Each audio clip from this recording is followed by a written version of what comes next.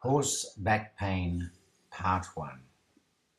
Right, well today I'd like to talk about the subject of back pain, and more specifically back pain in horses.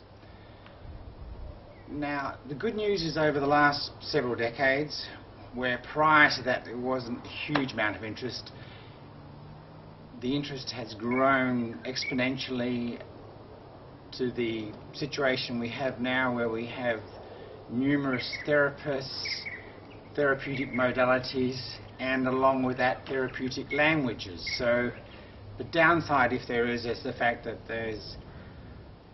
most of these modalities are used by people who keep to their own religion, if I may put it that way. And if you're the type of person who likes to try this, try that, it can become quite confusing. So for all intents and purposes today, I will try and at least simplify and explain what they are trying to treat. So for that reason, firstly, we'll look at pain. Pain obviously exists as a warning, stove's hot, don't touch, joint's been injured, don't go picking up a bucket of concrete, etc. So there's a reason for it. Now, 3 types of pain in the main. There are others, but the main 3 types. First, nociceptive pain, which is that traumatic and immediate pain, which, or this sort of thing, will result immediately in this, what we refer to as nociceptive pain. This pain, importantly, is felt within the tissue that has been traumatized. It is immediate and is immediate by way of being transmitted through particular nerve endings referred to as nociceptive or pain nerve endings. Send a message to the brain. Obviously, it's immediate for good reason. And how do we treat that? Well, we get rid of these. Very simple. The second type of pain is what we refer to as inflammatory pain. Now, with these 2 situations we just looked at, following that immediate trauma and immediate pain, we can get swelling and heat, or what we refer to as inflammation. Now, within that inflammation, chemicals are being released and produced, and it is these chemicals that then go to the nerve endings and trigger the nerve endings. This pain obviously is longer standing. Again, it's there for a reason. It's there to guard against us using that particular area or further traumatizing it. So it has a reason. At the same time, it can be quite uncomfortable. Now, how do we treat that pain? Well, primary treatment would be, of course, to heal that injured area, and therefore there's no inflammation there then, and of course there is no perception of pain. However, we also use symptomatic treatment, and symptomatic treatment will be to try and reduce the quantity or number of those chemicals, and for that reason, we use agents referred to as anti-inflammatory medication, which will block or reduce the production of those particular chemicals, and therefore the amount getting to the nerve endings and sending messages to the brain are reduced, and we feel more comfortable, we feel less pain. Importantly, again, that pain will be perceived within the traumatized tissue. So if it's a sprained wrist, we feel pain in the wrist. If it's a knock on the head, we'll feel pain where the knock is. Okay, that's inflammatory pain.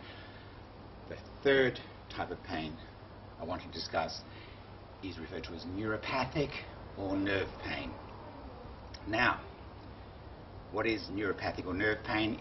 It is pain that arises from trauma to a nerve. And what sort of trauma can we have to a nerve? Well, nerve is ostensibly, to understand it, is a very elastic organ and very mobile. Why is it elastic and mobile? Because it accompanies our limbs, it accompanies our anatomy. And if we're to be able to do this, then the nerves must accommodate by stretching, sliding, slipping, sliding, stretch, recoil. So very mobile structure. Now, if anything occurs to reduce that mobility of the nerve, its ability to move around, then that will result in the perception of pain or nerve pain. So what type of traumas can we have? Thank you. Traumas to nerves. Well, the obvious one, we could have a severed nerve. Obviously that needs, it may be surgically attended to, but it needs to heal over quite some considerable time. To what extent it can heal. More commonly with nerves, we will have undue pressure applied to a nerve, and typically in the human situation with a ruptured disc, we can have disc material pushing on it. Okay. Probably more commonly in horses, what we will have, and the spinal cord at least, is a good example of it's a very big nerve in a sense. It is obviously composed of millions of nerves, but it's a big nerve. Now, in the human species, its ability to stretch and recoil is through some 9 centimetres of range, and it is important. If we don't have that, we can't do this, okay, or this. The horse, I'm not sure it's been measured, but obviously it would be considerable, particularly given the range of movement through which the neck can move. This type of trauma to nerves can follow, in fact, trauma to tissues surrounding the nerve, and quite often that is the case. So if, for instance, we have something like whiplash, or a horse falls over a jump, and the joints, vertebral joints, which surround the spinal cord, are damaged, and as a result they stiffen, or the joints stiffen, they lose range, then that will have a corresponding effect on the nervous system that is accompanying it, and that will, as a result, have some expressions of nerve pain. Right. Now, neural pain or neuropathic pain, two important things to realise. One, where the first two types of pain we talked about are perceived within the structures, neuropathic pain is not. It is always referred. It may be referred to something not too far away, but often it's referred as in neck pain or neck injury. In humans may result in hand pain or finger pain, sciatic typically, foot pain, pain in the calf, pain varying dermatomes or areas of the leg, all quite some considerable distance from. So it's referred, and I remind you of that because too often people will go to the area where pain is perceived and say that is the problem area, and it's usually not. It's usually quite some distance. Now, exactly what is nerve pain? Well, unlike the other two, nerve pain doesn't use, as a rule, doesn't use nociceptors, the normal pain channels. What happens with nerve pain is that normal pressure, touch, temperature receptors that exist right through our tissues, for obvious reasons, become hypersensitized in specific areas, in the areas of referral. And in those areas, so for instance, if we said that was a normal sensation or perception of sensation, and when we did that it felt more like that, that would be an upgraded sensation. And this is basically what occurs, or we might have that being upgraded to that. So a normal stimulus can give the perception within the brain of an abnormal or upgraded stimulus. Similarly, the application of ice may feel as though it's burning. So the difference here is that we are looking at normal receptors that, yes, have changed. So importantly, it's not neuropathic pain is not transmitted through these normal nerve systems. It is not part of an inflammatory process, and therefore treating this particular pain with anti-inflammatory medication is a waste of time. These nil response.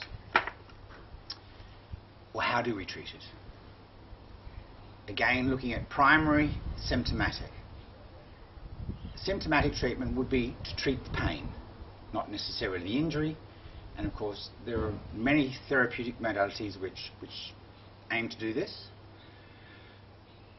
And obviously they will go to the areas where the sensitivity is altered, and using sometimes pressure techniques, massage techniques, stimulatory techniques, all sorts of techniques will try and reduce that perception, that altered sensitivity, which is fantastic. The issue may be that if, having done that, the primary problem, which may be well away from where the anatomy has been treated, does not correct. If it subsequently corrects, then fine, you have basically a long-term reduction in pain. But if not, after a period of some time, that pain sensation will return, that altered sensitivity will return, and certainly can be retreated. Primary treatment would be going to the area which may well be near the spine, or maybe spinal joints that have lost range, stiffness, etc., and mobilizing that tissue in which these nerves need to slip, slide, recoil, as we talked about.